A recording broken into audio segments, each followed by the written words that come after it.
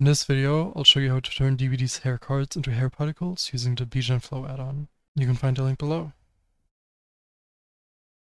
So start by importing your hair. In order for the add-on to work properly, we need clean topology. For that, select everything and merge it by distance, and afterwards turn all tris to quads.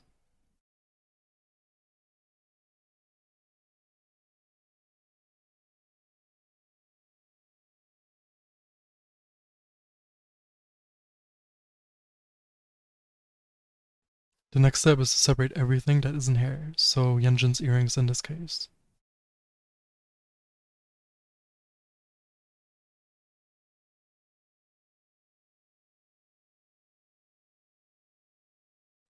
Once that's done, I'll start separating the hair into different sections. To do that, I go into edit mode and I select this first back section. Then I press Ctrl L to select all linked meshes, and I press P to separate it by selection. And I'll also repeat the same process for all the other parts. Also, make sure to rename your sections, because it'll be very handy for one of the later steps.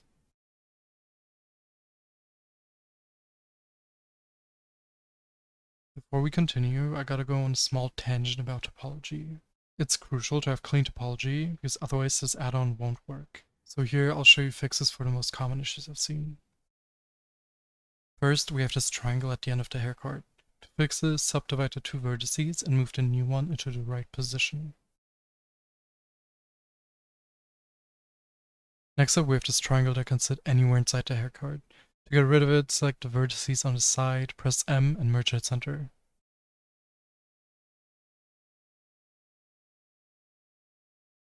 There's also this kind of hair card with an edge going through its center.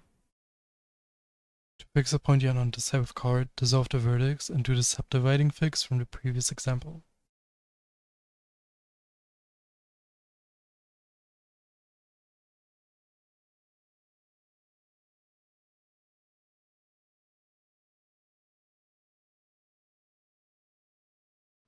For the skewed section, you gotta select these two vertices and connect them by using the connect vertex pair operation, then dissolve the diagonal edges.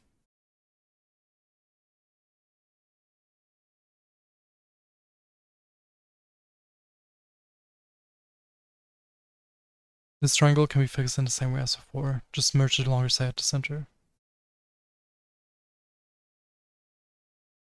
And finally, to fix the last triangle, you need to add a missing vertex by subdividing the outside.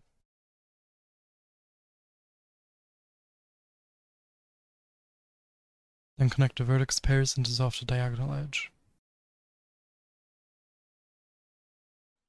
I know all this is a little tedious and confusing, but the more you do it, the more you get the hang of it, and I can promise you it's worth it for the final result. Now with that out of the way, we can continue working on the hair. We have to tell the add-on where the hair is growing from. I'll start by hiding all sections, so that's the one I'm working on. Then I go into edit mode and I separate everything by loose parts.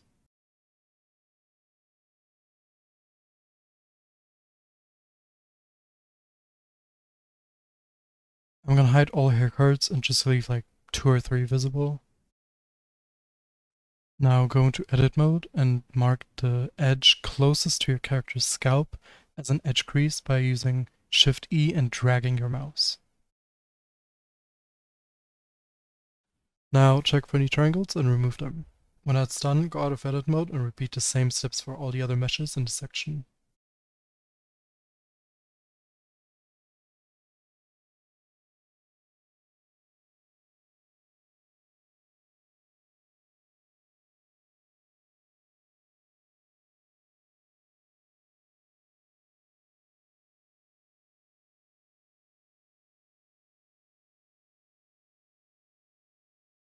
Now that the section is done, enable all the hair cards you've marked and merge them back together with Ctrl J.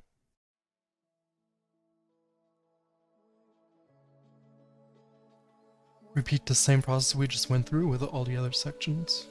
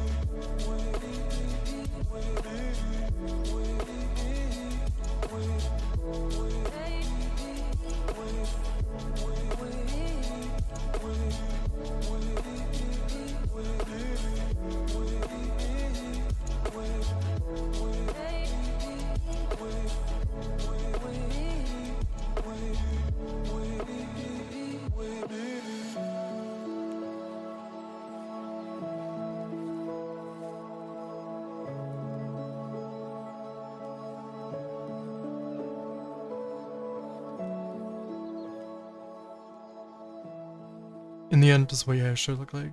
Took me about 30 minutes. Now, to turn these into particles, select one of your sections and create a new LM mod in the BGEN tab.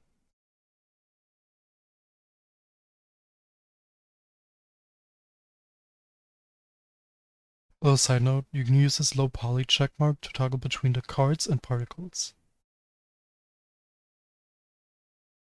Head to the deformer section and open up the strand control. Right off the bat, I can recommend changing the strand type from tube to strip. Strips contain much less geometry while looking just as good. From here on out, everything is pretty much self-explanatory. Root settings change the thickness of the hair. The length variation gets rid of blocky ends and gives a more realistic look.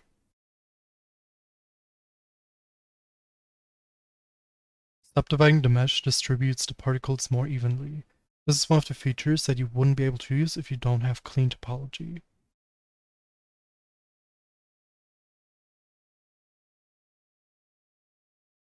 Next up, we have the displacement tab. It lets you control the volume/puffiness of the hair. Each axis can be adjusted separately.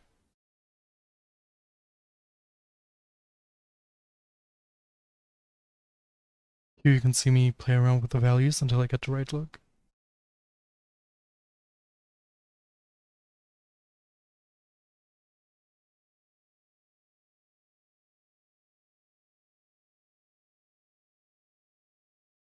And additionally, you can use the clump profile to adjust the displacement even further.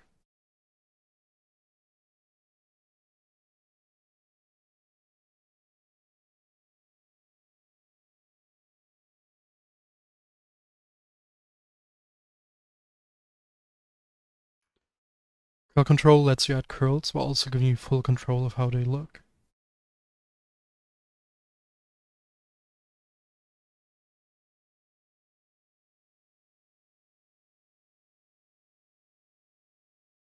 This area doesn't have any curls, so I'll just check that off again. Now we come to my personal favorite, the noise control. Noise and flyaways are crucial to making hair look realistic. Noise level controls the frequency of the noise, while noise amount controls the strength.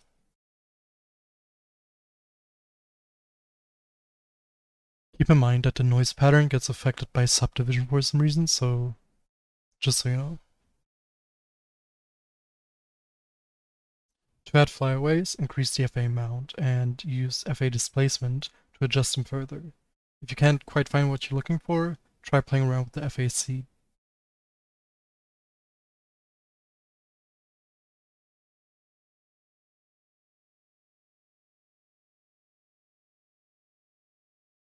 Now you just have to apply the same settings to all the other parts.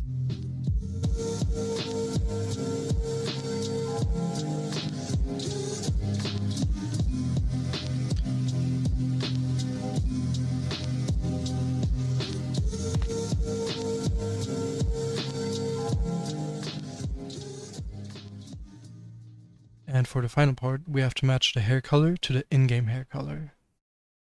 Go back to the Initialize tab and open up the Material menu. Select whatever engine you're using and play with the settings until you find something that works for you.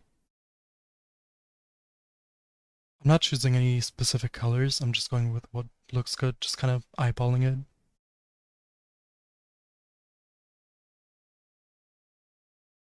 If you want to take a look at the shaders, you can add this material to the material list.